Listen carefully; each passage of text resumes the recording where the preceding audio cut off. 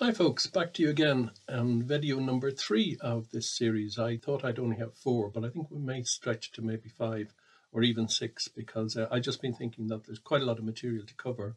I like to keep the videos relatively short, and in that case it's better to do a series of them than try and pack it all into say just 3. So listen, this is what we're going to do now. We're going to look at observation when you're out in the field, and indeed when you come back home and you're looking at whatever you've captured on your camera. This is quite a large topic, so this is the one that I may break into 2. Observation, obviously, we use our 5 senses, and if memory serves me right, about 3/4 or 75% of our sensory input is through sight, about another 17-18% through hearing, and the remainder, about 9%, is equally divided between taste, touch, and smell. So as you can see, poor old taste, touch, and smell come in rather sorry state in terms of what we take in and what we process. But they're still very important when we're out in the field because they are sort of backup to what we otherwise are taking in sort of nearly as a given, particularly sight. Now, I'm well aware that different folks have different abilities in their senses, and I'd just like to say that that shouldn't be a limiting factor. You know, if you say to me, look, I'm pretty short-sighted and I can't see an awful lot, I really would encourage you to put that to one side, because certainly I have found over the years that people will compensate. Their sensory compensation can be extraordinary sometimes. And also, it's not really important because in our approach here, we're not expecting everybody to be A, 100% knowledgeable of what they're looking at, and B, to have every aptitude and every piece of experience that one can get in the field. So, as I said before, we take it slow when we get to a site, or even if we're out for a long journey, a long walk. And during that process, we use a number of sort of techniques and tools to get our results, or to get it, at least give us a better chance of getting our results. So first of all, I'd like to look just at the sort of concept of observing in the field. So, you know, many people have said that over the years, I should bring out loads of guides and I should bring out loads of information. I should know this and I should know that. If you're new to this, I really encourage you not to get downhearted and say that you know, you don't know one bird from the other, or you don't know one plant. As you go along, you certainly will find out through photography, because it's a wonderful way of bringing back an image without harming the animal or the plant, obviously, and then having time in your luxury of your own laptop or phone or whatever. And nowadays, with the resources on the internet, it's extraordinary. I'm surprised that guidebooks are still being published, quite honestly, because some of the quality of the identification material out there is on the net is really good. But they're nice to have, and certainly thumbing through one won't do you any harm in terms of gaining knowledge. So very quickly, I'll go through some that I have used over the years, and I'll start with this wonderful little piece here. Some of you may know that. If you're from the UK, you probably will.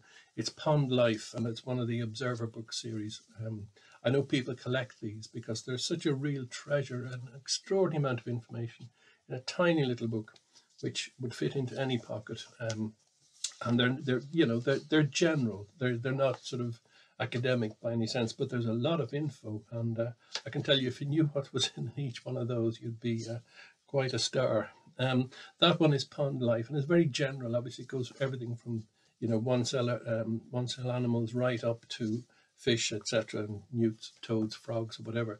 So, given that we usually see, to begin with anyway, we usually see the more common items, the more common variety of species out there, and that really leads me into the idea of, if you wish to gain knowledge and if you wish to improve your observation skills, start with the ordinary. Make sure you know half a dozen of this, half a dozen of that, half a dozen plants, half a dozen mammals, half a dozen whatever, or 20, or whatever number you think is appropriate for your level of experience. It's after that that you begin to see the specialists, the type of species that only occur, for example, in chalkland, or they only occur in a certain type of stream, etc., etc. So the issue here really is not to have 100% knowledge of everything that walks and crawls and flies and buzzes around you, but basically go in and become comfortable with the objects and pieces that you see around you. And I would include geology in that as well, rocks and fossils, etc. If that takes your interest, and some people aren't interested in that. But coming up from that little book, and this is sort of a modern equivalent, and I have these three here. These are Larousse, as you can see, and there's one here, wild animals, birds, wildflowers. These are British and European orientated. That's another thing. You should really try and buy books that are regional, are regionalized to you, where you live, or where you spend most of your time. Those little books, by the way, again, really good. And the reason I say they're really good is they have a wealth of detail in them, loads and loads of stuff going on there. And they have, although this sounds a bit counterintuitive, they have line drawings and some very nice, I guess, paintings or illustrations rather than photography. For observation and identification purposes, and I'm, I was sort of wondering if I'd say this, but I better say it. A lot of the time, a line drawing by a good artist or a watercolor, whatever, is better than a photograph, because a photograph is a one-time piece. With something like this, and you'll see it too, they give different views of the plant, and sometimes you'll see it at different times of the year.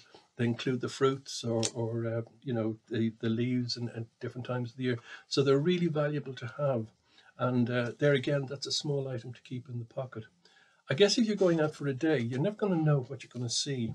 And this puts people in a bit of a quandary, because they say, well, if I was to bring those out, and another half dozen or whatever, I'll have about, 10, 15 kilos on my back or wherever, in my knapsack, rucksack, whatever, before I know it. And I would say to you, don't do that. Bring one out at a time.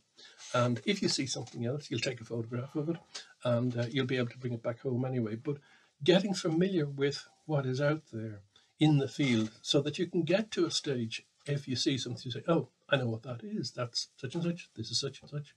And it won't come immediately to you, but you'll soon get to a stage where you get to know things around your local area.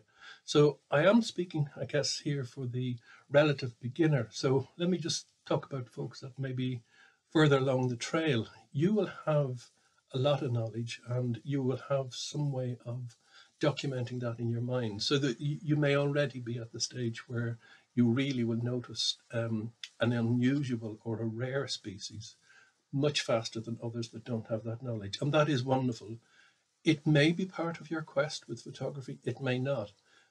I would always encourage people to take photographs of everything, including the commonplace, because often within the commonplace, there are different, shall we say, approaches, different angles, different viewpoints that may be quite astounding when you look at your image later on.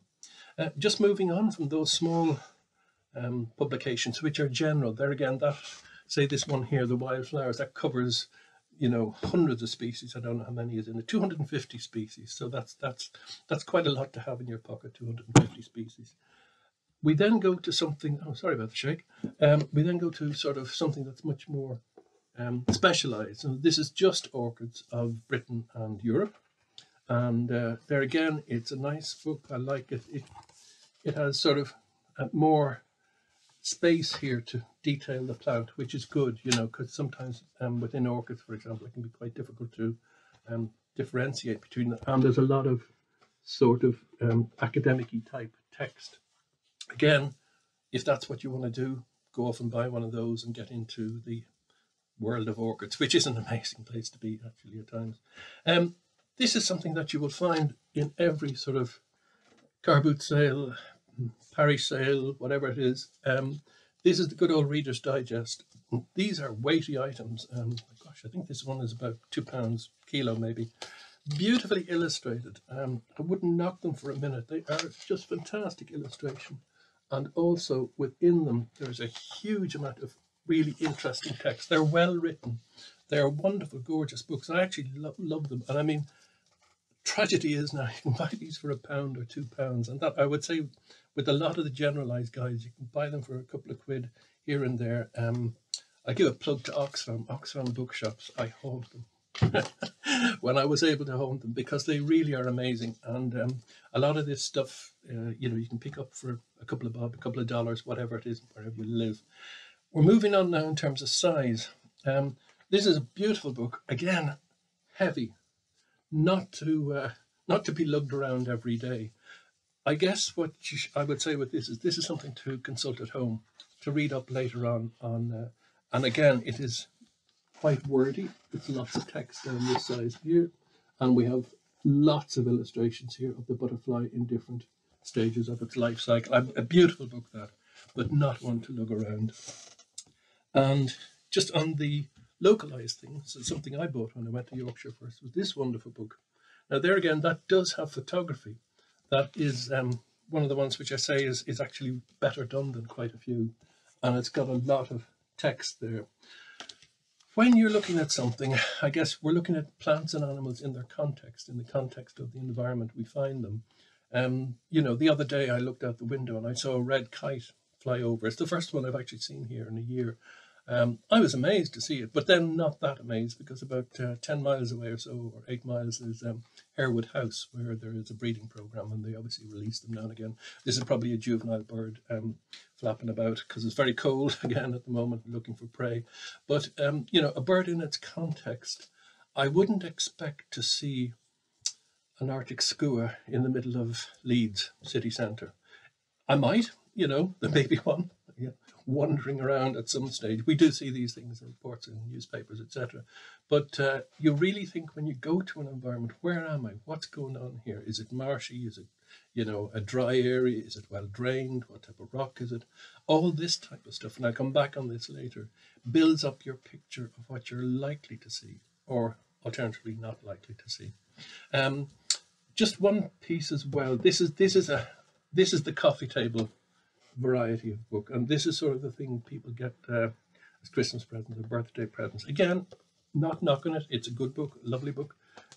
Lots of illustrations, lots of space on the page. I guess that's the wonderful thing about these size books. My goodness, you go on and on and on with these.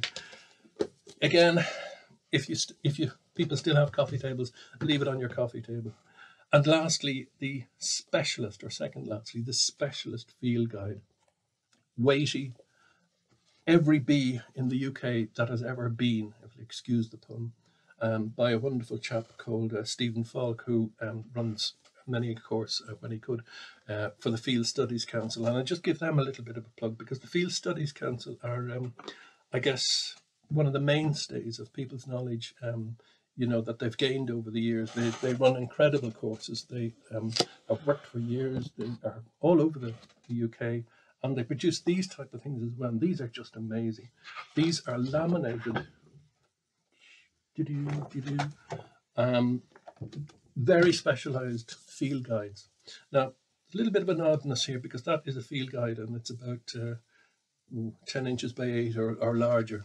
I suppose I could have sacrilege here and pop that into a pocket, but they're probably tough enough to do that. I think I probably have done that with a number of them over the years and they've survived, and it really is good detailed information. So if you want to get into whatever it is, the Field Studies Council or FSC probably have a guide for it. So that's really the piece around guidebooks and all of that world of nearly a sort of semi-academic approach, if you wish.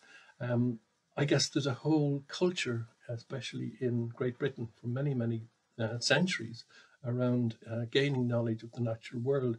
And that may be so, but it can put folks off in terms of accessibility. They feel put off because they don't have the knowledge, or they know somebody who is extraordinarily knowledgeable and they say, oh, I'll never get to that. Don't be put off. Take it step by step, take it bite-sized, get a small field guide, start in your local area, get to know that. So I'm going to just cut it here for now. I'm going to show you one or two images I captured today. It's really cold again, but beautifully bright out.